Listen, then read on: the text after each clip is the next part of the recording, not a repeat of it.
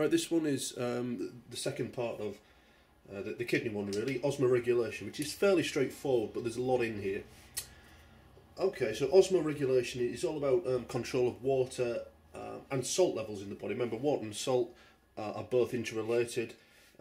If you've got a liquid with lots of salt in it, let's put this out, draw something like this. Here's salts. Let's use blue for water, why not? So if we've got a combination of some salty water there, we could describe that as being dilute. If, however, we added more salt, it would become more concentrated. And the opposite is the case. If we had something that was very concentrated and we removed salt, it would become more dilute. Now, the sources of water going into your body are fairly straightforward. We get it in our food, we get it in our liquids that we drink, and we also get some from metabolism. Really, this is talking about respiration. Remember, in respiration, when we break down the old familiar one, we get water from it. Okay, this is a source of water for a lot of desert animals, camels, that kind of stuff. They break down fat rather than glucose, but it releases water. That's another source of water going in. We lose water through a variety of places. So we would lose water in our urine, sweating, as we breathe out, exhaling air, and in faeces. Okay, so we're constantly trying to balance these two things in the amount we take in, the amount that goes into our body, and the amount that's lost. Now, we've already obviously talked when we did the kidney about the amount of water that's reabsorbed, for example, in the proximal convoluted tubule. And we talked about the loop of Henle and how as you go further down the kidney it becomes saltier and water is reabsorbed there. The last stage of this happens in the collecting duct. So here's, let's go through it all again, the nephron, loop of Henle, and then it ends up in this nice big collecting duct. And perhaps this is getting stuff from several nephrons. The collecting duct can also reabsorb water, and this is the final stage, and this is where ADH will have its role. ADH, the hormone released from pituitary, from the posterior pituitary. This is the bit it's going to affect. So what does it do? Okay, well, first of all, in order to detect the levels, detect the stimulus of too little water, we need a receptor cell. Receptor cells involved are called osmoreceptors, and they'll detect if you like, how much water there is in the blood vessel. We've actually got quite a few receptors that can do various things, such as detect the pressure in the blood, and they do feed into that a bit. But the main ones we're interested in here are these osmoreceptors, and they're found in the hypothalamus, which is a region of the brain involved in quite a few monitoring processes of the body. For example, a lot of the information about body temperature comes to the hypothalamus. So osmoreceptors found in the hypothalamus of the brain. Now, what's going to happen is, if we detect that we have low levels of water, we basically need to prevent ourselves from losing any more. And the way we prevent it is by trying to shut down or lower the amount of urine we produce, because we lose quite a bit of water through this. So if we have low water, we release ADH, Antidiuretic Hormone.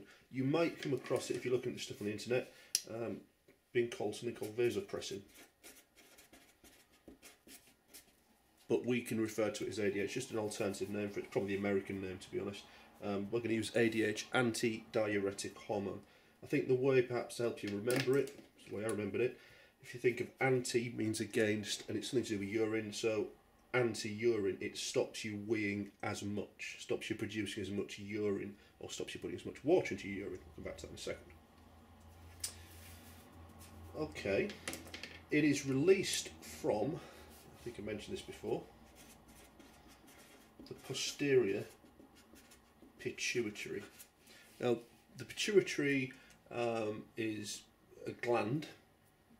As we know, glands can secrete, release substances either straight into the blood or into a duct. So when we talked about, for example, things like saliva, enzymes in the pancreas released into a duct, or we can release things to the blood, like we talked about the pancreas releasing, excuse me, forgotten the name of it now, glucagon and insulin straight into the blood. The diagram in your book I don't think is helpful here because it seems to be back to the front, but the pituitary gland, which kind of sits, let me draw a quick brain, it kind of is about there, that's your brain, it's not even drawn, is it? But it's there, there's the pituitary. Posterior means rear or behind, so if I made that a bit larger, so I'm looking at this pituitary here, it's this side of it, the rear end. In your book for some reason they've drawn it the other way around, which I don't know why they just have like that. I think that makes more sense, and I'm used to seeing the brain looking that way. At the front, if you want to know, is called the anterior pituitary, which has got a different role. You'll find much more about that later. So the posterior pituitary, what you have in here is some cells which are neurons, okay, and they're called neurosecretory cells. So they're very much like the neurons we've come across before, except instead of an action potential, nerve impulse travelling down here and reaching the end, and then it releases neurotransmitter, what it does is up here it manufactures ADH, and the ADH is transported down to the end and it sits down here waiting. When this becomes stimulated by the osmoreceptors, so the osmoreceptors would be connected here, when it becomes stimulated it causes the ADH to be released from the end terminal into the blood, hence neurosecretory cell. Although it's a neuron, it also secretes. Okay, so this is happening in the posterior pituitary in the brain. It's thought that the way that these osmoreceptor cells work is, let's imagine this is our osmoreceptor. There it is. It's not the best drawing, is it? And in the conditions and the fluid on the outside, if you like, it becomes low salt conditions. It becomes high salt conditions. In other words, low water because we're losing too much water. If it's becoming very concentrated salt out here, we will tend to lose water because the outside is more concentrated in salt than the inside, if you like. It's like, you remember, putting cells into salty conditions. If you put them into hypertonic solution, it will shrivel, it will shrink up. And it's thought that it's something to do with that kind of shrinking is what will cause these osmoreceptor cells to stimulate these neurosecretory cells.